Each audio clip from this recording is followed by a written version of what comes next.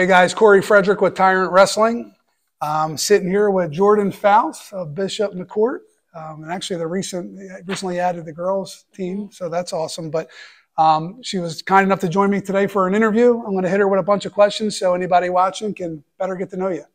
All right? When did you start wrestling?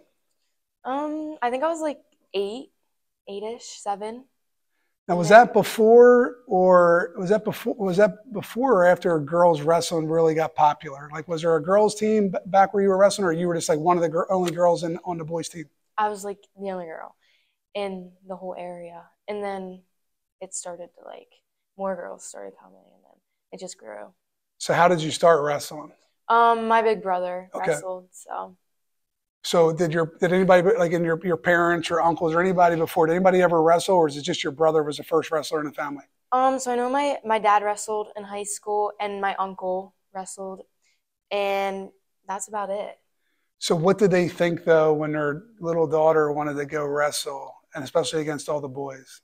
My dad was all for it. Yeah? He loved it, but my mom, so this is kind of off topic, but it was funny. I signed up for dance. It was like the first week I went, and I absolutely hated it. And we left dance early because my dad took me, and he took me to wrestling signups. And ever since That same night? Yeah. Did your mom know that he was doing that? No. What did she say when he got home? She wasn't too happy. Yeah. She spent a lot of money on those dance costumes. What does mom think about it now? She loves it. Yeah. Yeah. She's not worried about you anymore? No. I don't think. So prior to wrestling, or even nowadays, what other sports or dance activity, what else did you do? Yeah, so I did just about every sport. They had soccer, track, softball, basketball, everything. Are you strictly wrestling now? Yeah. Okay. At what point did you become wrestling only?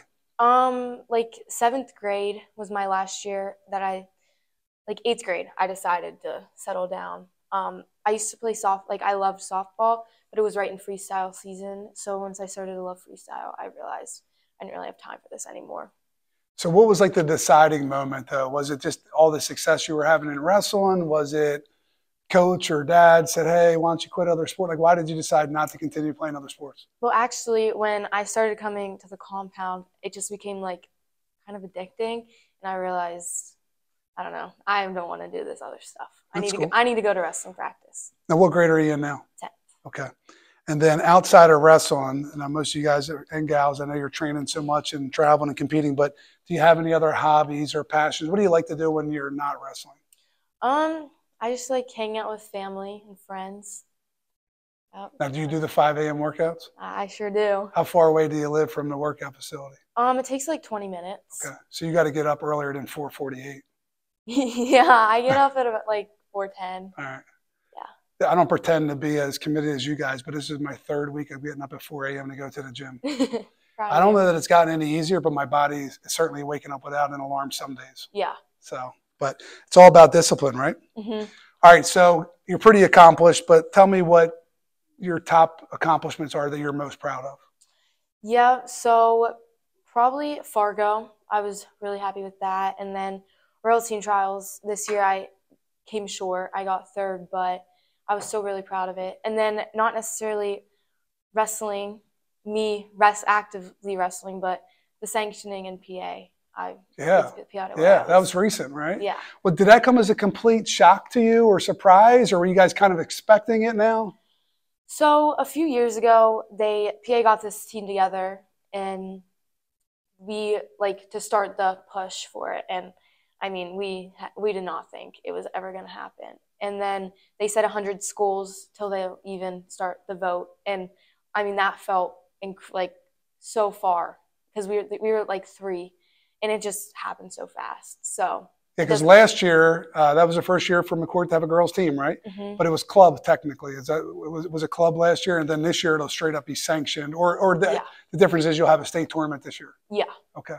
Yeah. So you'll always be able to hang your hat on that you were part of that and sanctioning girls wrestling in Pennsylvania. Yeah. That's awesome. Really cool. What are some goals or expectations you have for yourself? Yeah, so Fargo, of course I want to win it. And then even looking towards next year, I just want to get my 3rd high school state title and then wrap around to World Team Trials, I want to make a World Team. What about college? What are you thinking about for college? Do you have any ideas? They're still adding programs. They took a couple away, but they're still adding programs. But is there anywhere you'd like to see add a program, or what programs are you the biggest fan of? Well, of course, we'd like to see Penn State, but that's probably not going to happen. So right now, Iowa. Yeah. Yeah, definitely. And then there's some like Life University in Georgia. Yeah. And littler schools, but I got it. Yeah.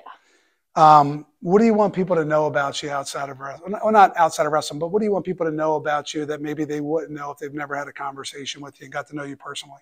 I feel like I'm just a fun person, just nice, fun. I don't know. Except for when you're the other girl that has to wrestle you. Yeah. And in practice, I'm not always that nice and fun in practice, but other than that, yeah. So, has Coach told you about high school national or the Tyrant Folkstyle Nationals? Yes. You know there's a girls division? Yes. What happens if you win? I get some money. Yeah, you'll get an NIL. If you become a champion, you'll get an NIL deal for at least $500. Yeah. Do you have any NIL deals now? I do not. I hope I'm your first. I'll be there. So. All right. Are you on social media? I am.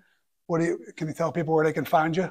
Yeah, so I have Instagram, and it's just Jordyn.Fouse. So It's pretty easy. So I'll tag this video, and then hopefully, how many followers do you have, you know?